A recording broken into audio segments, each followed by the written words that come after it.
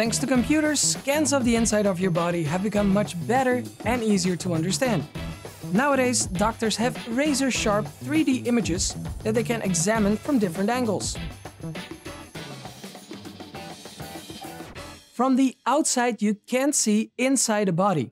Of course, you don't have to, unless you're a doctor who needs to diagnose a broken bone, tumor, or torn muscle tissue. In this video, we explain how we make the invisible visible. Let's look at 4 medical imaging systems: ultrasound, X-ray, CT, and MRI. How do these actually work? Ultrasound uses the reflection of sound, just like an echo. The ultrasound system emits sound waves at a frequency too high for humans to hear. These sound waves are reflected in different ways by your muscles, organs, bones, tissues, or of course, by a fetus in the womb. The ultrasound converts the reflected sound waves into images or video.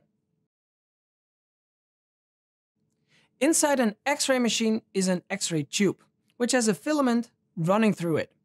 When you pass enough electricity through that filament, it starts to emit electrons. In an X-ray machine, the electrons collide with a metal section called an anode. This process creates radiation, allowing radiologists to see right through the body.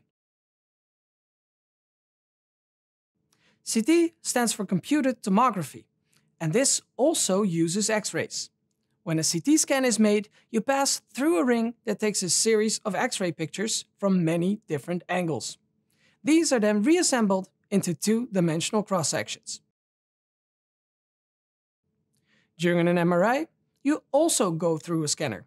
This makes cross-sectional images of your body as well. The main difference compared to CT is that MRI does not use X-rays. An MRI machine creates a magnetic field around you, and then it turns radio waves on and off in a series of pulses that transmit information about the structure of your body. So, now you have the whole picture. In the 20th century, imaging became one of the most important diagnostic tools, often marking the difference between successful and unsuccessful treatments. The 1970s was when the digital age of medical imaging began. The computer was a springboard for countless innovations. Thanks to computers, scans of the inside of your body have become much better and easier to understand. Nowadays, doctors have razor-sharp 3D images that they can examine from different angles. Artificial intelligence is helping doctors to better understand what is in those images. Doctors often use scans to discover abnormalities such as a tumor, bone fracture, or inflammation. Algorithms can help to recognize patterns in those scans, and therefore discover abnormalities. For patients, algorithms and artificial intelligence make scans more comfortable because they don't have to lie still for so long. A scan that used to take up to 2 hours can now usually be done between 10 and 30 minutes. Nowadays, it's possible to do ultrasounds using an electronic probe that connects to a tablet or smartphone, which means healthcare workers can do a quick ultrasound anywhere, at the hospital, the midwife's office, or even along the soccer field. Computer technology has made medical imaging smarter, better, and faster.